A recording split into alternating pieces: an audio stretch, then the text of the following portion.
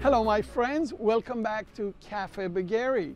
Now we're in the backyard today making a delicious grilled chicken. This one is a Persian Joojeh Kabob. Now in time for the summer grilling season and hopefully the end of quarantine, you need a wonderful go-to recipe for your backyard to share with friends and family.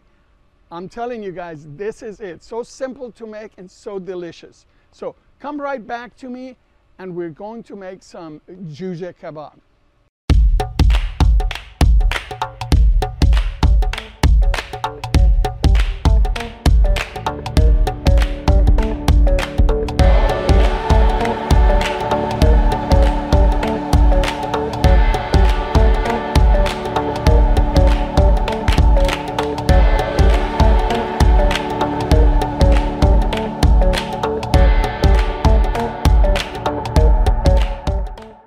So before you do anything else, you're going to make your saffron solution. Never use saffron threads, always grind them, mix them with some hot water, boiling hot water, let it sit for 5 to 10 minutes and it's going to bloom, as they say, and infuse.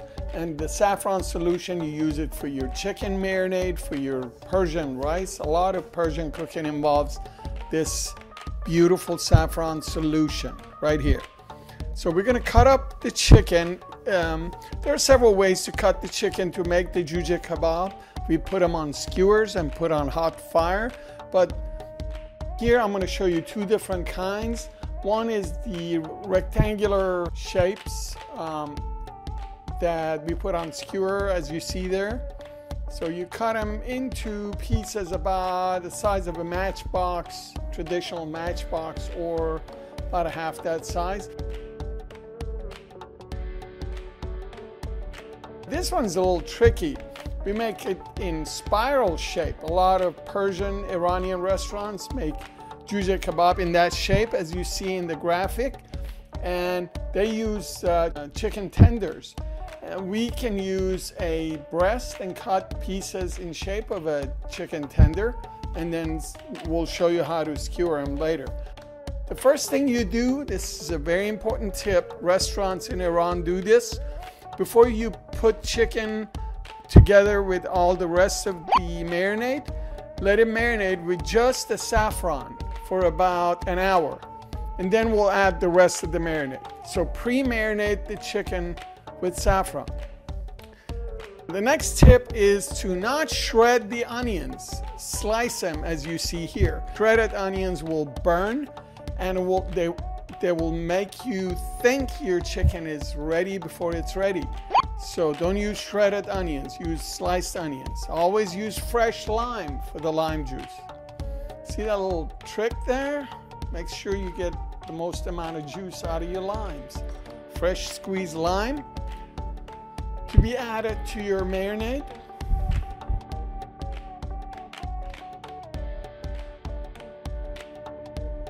This is the next tip. Always get the pulps out. So strain them.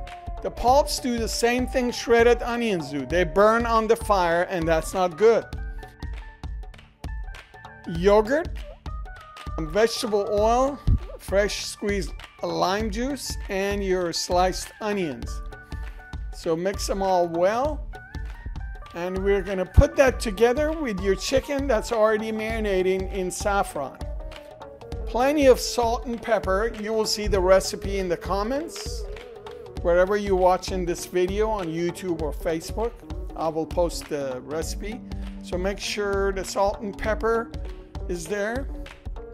Now we put the onion yogurt mix together with the pre-marinated chicken with the saffron, and mix it all well. And this is going to go in the fridge for at least 4 hours. Now we're going to put them on the skewer. Here's the spiral chicken on the skewer that I was talking about. Pay attention here. That's what we're going for. We're going to twist the little chicken tender piece and put it on the skewer. It'll be beautiful once it comes off the fire. You're going for that fancy looking spiral grilled chicken, Joojeh Kabob.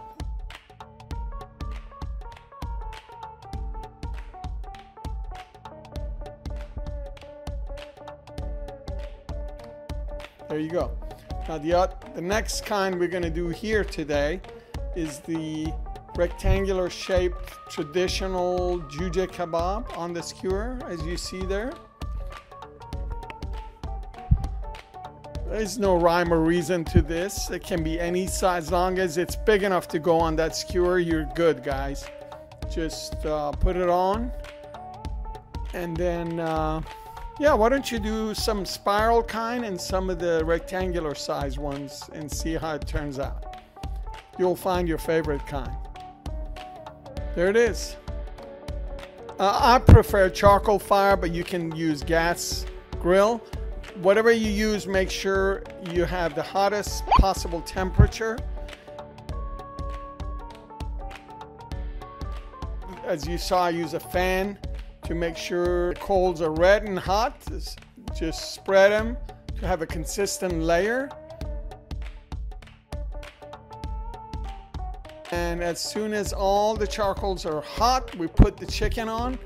Adjust the position of your chicken and tomato skewers to make sure they're sitting on the top of the hottest part of your grill. They need to be right on the top of the hot coals. As you see, I'm adjusting here the position of tomatoes on that skewer to make sure that they're right on top of hot red coal. I closed the lid, made sure they're cooked on one side for 3 to 4 minutes. Look at that. Then you turn it and then you close the lid again and give it another 3 or 4 minutes. So 3 to 4 minutes on one side, 3 to 4 minutes on the other. Now you've kind of sealed the meat on both sides. After this point, you start basting with your mixture of butter, lime juice, and saffron solution. And keep turning it once every minute and basting for another 4 or 5 minutes.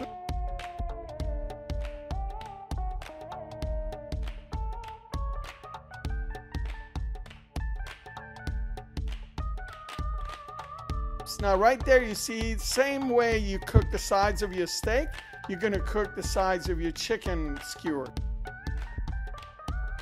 This is the last tip you see. It's a restaurant tip from Iran. Use some shears to cut off the burnt little tips on your chicken. It makes for better presentation. You're not going to have a lot of flare-ups because the chicken doesn't have much fat. When you're basting with butter, you may get some flare-ups, but you're going to have to manage that.